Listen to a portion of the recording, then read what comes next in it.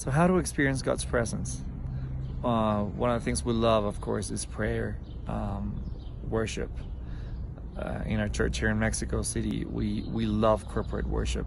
There's a powerful and unique way to experience God's presence when we gather as a whole, as a church, and we passionately and full of excitement experience the presence of God. One of the things that I would like to talk about today is community.